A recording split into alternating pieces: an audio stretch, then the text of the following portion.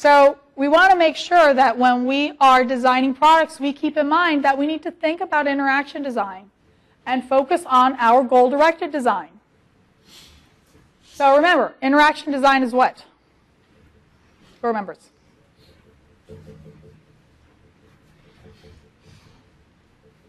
My subtle hint isn't good enough? Right, it involves the planning of product behavior and form that supports and facilitates human behaviors. And so if we look specifically at goal-directed design, it's behavior-directed design. How are users going to use this? In order to understand that, we have to understand our user goals. So, how do we recognize our user goals? Well, we have a lot of different types of goals, right? So we have personal goals, right? These are simple goals, goals that we all tend to have, right? So I want to be efficient and fast with my work. I want to do a good job. I want to look competent, right? But there are also employer goals. Let's take a look at an example. Here's an accounting clerk. So we have an accounting clerk. The employee's goals: I want to be competent. I want to stay engaged. I don't want to be bored, especially if it's repetitive. I want to get things done. I want to enjoy my job. I don't want to be stressed out. The employer's goals: efficient processing of invoices. Right? They're paying their clerk. They want it fast. They want it efficient. They want it accurate. What do you think will happen if you only focus on the employer goal? It was usually the person who's paying you, if it's a custom product. Then you're not satisfying the employee's goals, and that can be problematic. If you have something where it's difficult for the employee to be engaged, do you think that's going to affect their efficiency? Yes, it is. So it's really important to keep those things in mind.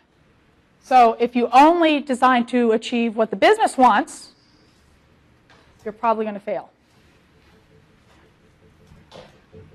You can have a product that is technologically superior, but it can still be a failure if it doesn't meet the user's goals. Remember we talked about the iPod, and we compared the iPod to the other MP3 players? A lot of people say the other MP3 players technologically were superior. Who won? The iPod. Very important to remember.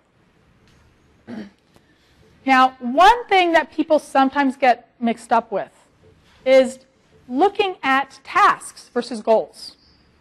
Because a lot of times, even when you talk to users, when you ask them what their goals are, do you think they tell you what their goals are? Not usually. They actually will tell you the tasks. But it's really important. If you want to design better products, you need to focus on the goals. What is a goal? An expectation of an end condition.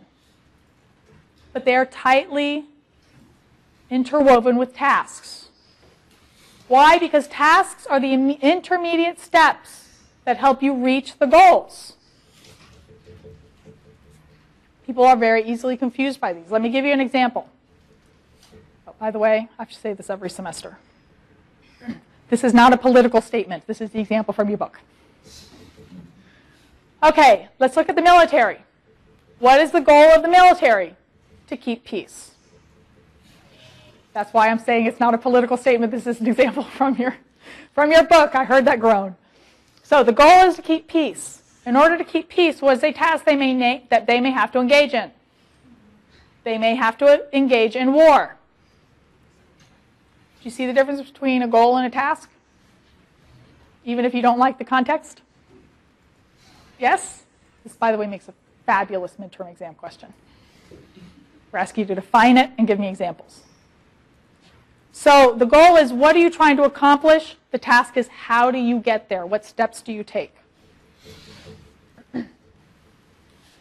Now, a lot of times you will see this type of thing in computer systems. Let's look at some examples. So, it's the programmer's task to put up barriers to protect data integrity. Right? That's something you are going to deal a great deal with when you go out into the IT industry, whether you are a coder or a systems analyst. You ultimately, at some point, are going to have to deal with data integrity. But it's the user's goal to handle various needs of the client. So let me give you a quick example. So let's say you are designing a product for a company that ships things out of a warehouse. Well, one of the things that the employer tells you is, well, you know, we want to make sure that we don't ship anything out unless it's paid for and the order is processed and we have an address and we know where it's going and all that fun and exciting stuff. So what the programmer does is they say, okay, I'm going to make sure that we will not accept an order unless it has all this required information. Right? Payment, the address it's going to be shipped to, the billing address. Right? Meets the goals of the programmer and what the employer said. Except now here comes someone who's a customer support rep, right? The company's having this fabulous sale. It's only a one-day sale. A customer calls. They have multiple locations, and they say, I want to take advantage of this sale. I want to place the order. I don't know which of my stores need the inventory right now, but I want to place the order to get the price, and then I'll find out where to ship it and give it to you. So the customer support person goes, and they try to put in this order, and what does the system do? Error, reject. Uh-oh, now what? How is this problematic?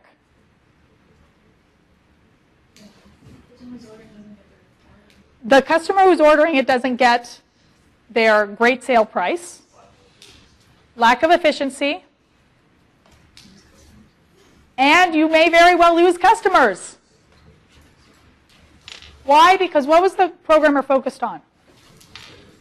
The data integrity. These are the requirements that they told me they need. They weren't thinking about how it may actually be used by the user. Happens all the time. It doesn't mean that the developer is dumb or anything like that. It's what they were focused on, having these requirements. So you want to remember, we need to focus on the user goals. And a lot of times, even as technology changes, the user goals don't. A company will want to be able to efficiently process orders. That's still going to be their goal. So with the goal-directed design process, you basically are using these various techniques that help you gather information about your users, things like ethnography, stakeholder interviews, market research, detailed user models, scenario-based design, a core set of interaction principles, and we will be talking about some of these specifics later in the semester. And you are applying those starting at the beginning of the product development process. It's not just a visual facelift. It is integrated into the actual design. It helps provide a true product definition that is based on user goals, business needs, and technological constraints. And here's another thing that is really important that we actually will be talking about more when we talk about personas after the midterm. It helps bring empathy for the users to the process. Now you may say, why does that matter? Because empathy is something that will cause us to think more about who our users are and what they need. We want to make sure that the users are involved in the product research. We want to know who our users are.